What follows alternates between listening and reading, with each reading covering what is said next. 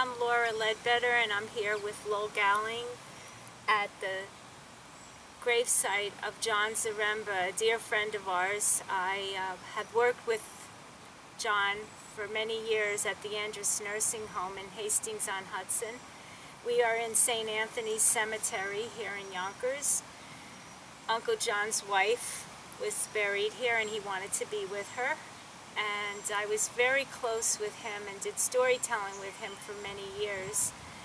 And he loved my storytelling, and he loved life, and he loved people, and he loved healing people. And he gave me so much inspiration and healing and magnetism. And today I wanted to be here on his birthday. It was special because I celebrated with him last year for his birthday and many other birthdays. We always had strawberry shortcake. He loved his strawberry shortcake. Want to tell him what the date is, Laura? Yes, his birthday is July 20th. And that's tomorrow. Tomorrow, and right. We can't come here tomorrow because it's the Jewish Shabbat, so we're coming here today on Friday, July 19th, to the Catholic Cemetery in Hastings, and Shabbat for me will start in a few hours. Thank you, Lowell, for coming to be here. Lowell knew Uncle John and loved Uncle John and had some visits. And Lowell, would you like to tell about your experience? Well, after I met Laura at the Hebrew home in Riverdale where my dad lives, she's a storyteller. She comes once a week to tell stories to him, and we met and decided to start working together to set up a TV show.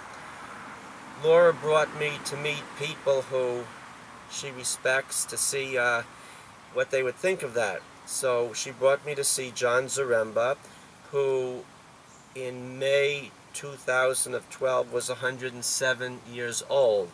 He had come with his mother from Poland to the United States about 100 years ago when he was around 7. Right. And one of the stories he told me was he liked Jewish people. Why?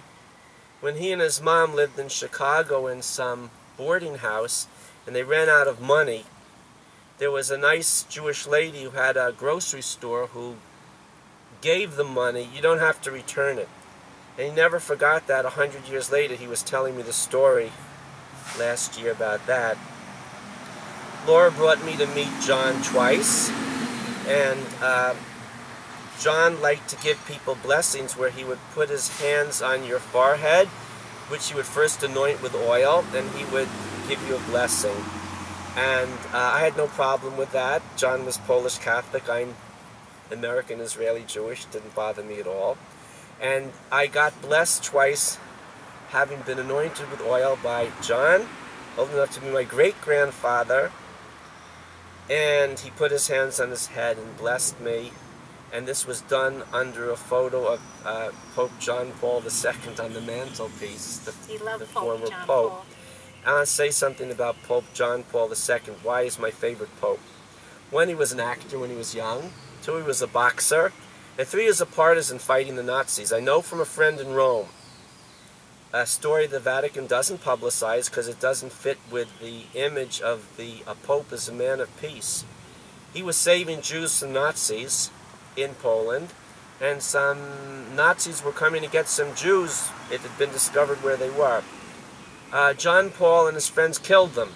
That's my kind of Pope. That's my kind of man of peace, and good for him. So to get a blessing from a 107-year-old Polish Catholic, having oil poured over my head and the hands of this old man put on my head, under the watchful eyes of Pope John Paul II, actor, boxer, and freedom fighter, partisan, who saved Jews, that was on the mantelpiece in the Andrus Nursing Home in Hastings. We're in Hastings. Yes. Was very meaningful to me.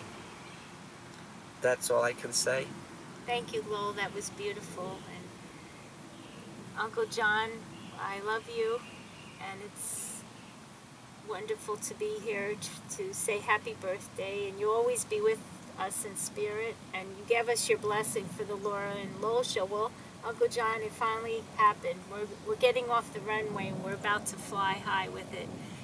And in your honor and your blessings, we will keep on keeping on, and I know you're with us, and you're looking down and you're smiling, and you're giving me that laugh, that usual laugh. And I remember all those talks we had at the Harvest on Hudson, at our outings, luncheons, and words of wisdom that you've given us. And you told me that it would happen, and I believed that it would happen. And that's why I am here to be with you and say happy birthday and tell you the good news. Thank you, Uncle John. Thank you for believing in us. And God bless you. And may you be at peace. And I know you are at peace. And you'll always be with us in spirit. Thank you.